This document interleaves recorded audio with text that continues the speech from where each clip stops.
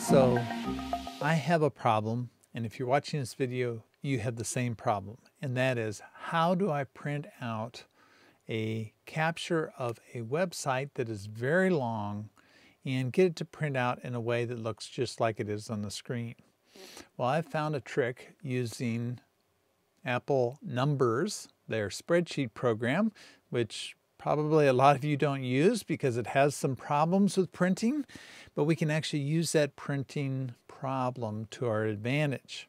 So let's just walk through this. I'll point out the problems as we take a look at this. It's fairly simple, won't take us too long. Here I have a web page. You can see this web page goes on for quite some time, but I would like to have this just as it looks. So I can certainly right-click here in Firefox, and there's a way to do this in different browsers, but I can say take screenshot. And I'm going to say that I want to save the full page. And when I do that, save the full page, it will do that, and then it will let me either copy it to the clipboard or download it. I'm just going to copy it here because I think that'll be nice and easy. And then I'm going to come over here to Numbers. Okay, in Numbers, I'm going to create a new document. Now, Numbers has a particular problem in that it is not very good with the way that it does the page breaks when you actually want to print out a spreadsheet.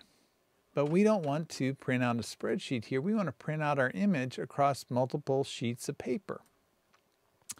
And so what I'm going to do is I'm going to actually delete the sheet, the table from the sheet. So one of the features of Numbers is that you can have multiple sheets on multiple tables on a sheet. It's a little confusing, especially if you're used to Excel. It was a great idea. If Apple had actually invested the money into it, Numbers could have been a contender, but they chose not to. So it's nice for somebody that needs a very simple spreadsheet or wants to make something really nice and pretty. But here I have pasted in this really long screen capture. Okay, so what I can do is I can do a couple things. One, I'm going to simply double click on it like you could with any image in a Mac program, and I can then change the mask here. So I'm going to change that mask. I don't want that stuff at the bottom. I want to print out my little newsletter exactly as it looks. And then what I'm going to do is I'm going to make this much, much bigger. Okay, I'm going to turn on rulers so I can actually see the rulers here. Let me see, I think that will, yeah, that will do it. So I'm going to move that over there. I'm going to scroll this down because since I've enlarged it and it put it off the top as well as off the, well, not off the bottom, but off the top. Okay, and I'm going to adjust this width again so that I have it about at a page width. Okay, and I could zoom out so that I could see that a little bit better. I move that over there so you can see it. And then I come down here. Like I said, I'm going to make it a bit wider. Okay. So here I have my document in Numbers. In this case, it's just an image. Remember, this is just an image to Numbers. It doesn't know that this is a web page. All we did was we captured that as a very large and long image. So I can get it cropped the way I would like it, but then all I have to do is come here, and you're seeing this is off screen right now. I'm going to File, and I'm going to Print. And you'll see here that it has the print preview.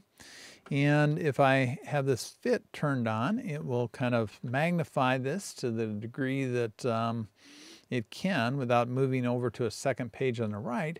But you'll notice here that now I get my nice web page that has been, it's going to span all these different pages when it prints out. Okay, so this is how we can actually get a printout of a web page that's really long. Now you'll notice here that it's actually cutting that links of the week. It actually has moved that, and there's a little part there that has gotten onto the second part. So you can't control the pagination here. I could come over here and I could scoot this up just a teeny bit, and then I could see if that made any difference.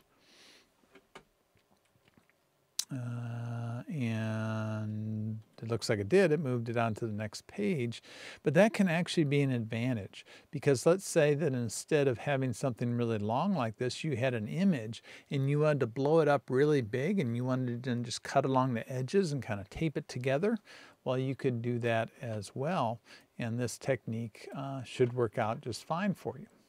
So this is how to use numbers to get a nice printout of a web page just as it looks on the screen.